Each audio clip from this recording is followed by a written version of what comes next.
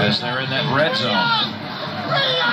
Another one right now before halftime would be awful huge. 3 receivers split to the big side this time. Franklin rolls, goes over the middle. What a catch! That's the 3rd touchdown reception of the night for Russell. What a set of hands on that one. Randy, the Concord defender had him blanketed. He was all over him. Russell just reached over him and plucked it out of the sky. 17-yard touchdown reception. And Franklin, Randy, is 10 for 10. Well, whatever he ate in the pregame meal, don't change it next week.